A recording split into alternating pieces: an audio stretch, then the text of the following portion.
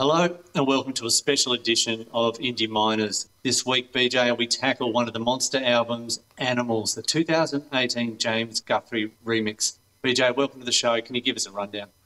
G'day, Al. Yes, Animals, Pink Floyd's 10th album from 1977, is getting an update, the 2018 remix. This particular album is a little bit polarising amongst a lot of Pink Floyd fans. It's probably seen just in a slightly different light to their big four albums, Wish You Were Here, Dark Side of the Moon and The Wall.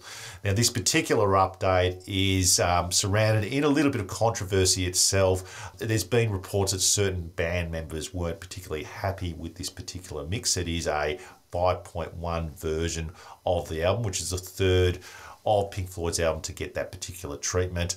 And there was also a very public falling out in relation to liner notes, which I can confirm that, yes, there are no liner notes as such, at least in the edition that I purchased.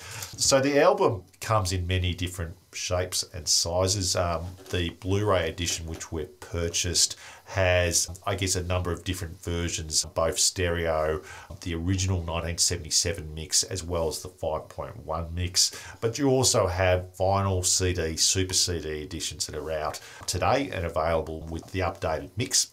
But you also have, coming up in a couple of weeks' time, a deluxe edition that will have numerous other things. So included a DVD and a 180 gram vinyl, whatever that is. I'm not a vinyl fan in particular, but looking a little bit deeper in terms of the update, it is a facelift as such. You do notice it when you listen to it.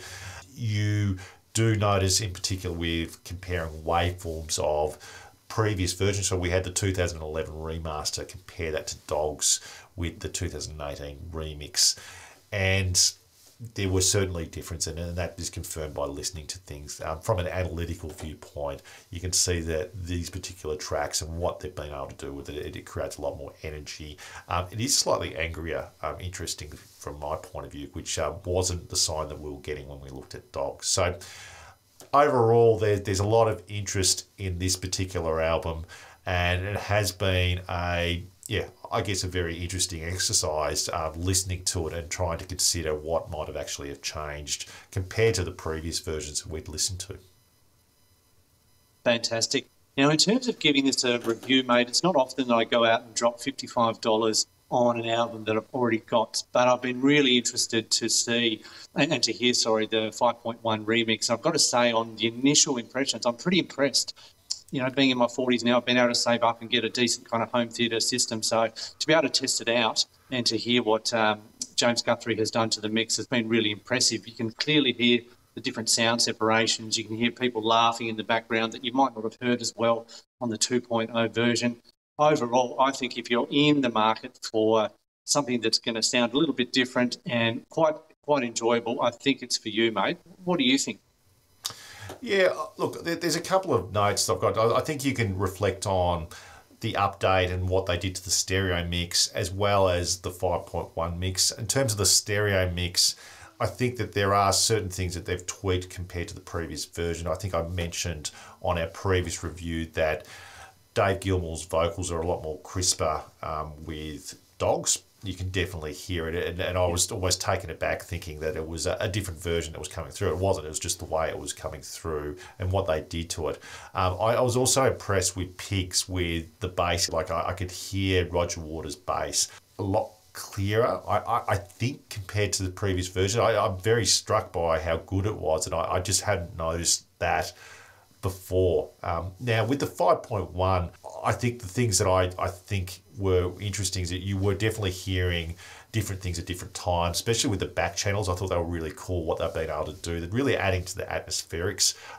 The keyboards were one thing I just noticed a little bit more with 5.1 compared to the different versions, which it sort of struck me that there is a lot of keys in this particular album. So I thought it was a really cool thing to listen to, especially when you're used to have listened to the original CD versions that have been out and kicking around for many years now. Yeah, fantastic. So in terms of our big question that we're asking this week, BJ, Is it worth it and why? I mean, my answer is yes. I think personally it's a little bit of a cash cow coming out at $55. I'd love to know the amount of money we've thrown at this album over the years, mates, all the royalties that are going to the boys. And I mean, if you just have a look at your T-shirt there, mate, I noticed that you've got the Indie Miners sign and I haven't. So I'm just wondering if there's any royalties coming your way, mate. Yeah. But look, in general, for our fans watching the show, definitely worth a listen. If you've got a spare $55, and I don't know how much the vinyl version is, probably a couple of thousand, definitely worth the money, mate.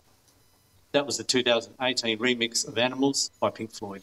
That wraps up another episode of Indie Miners. Please look to subscribe to the channel, follow us on Twitter, and let us know if there's an album you would like us to look at. So until next time, bye for now, and thank you for watching.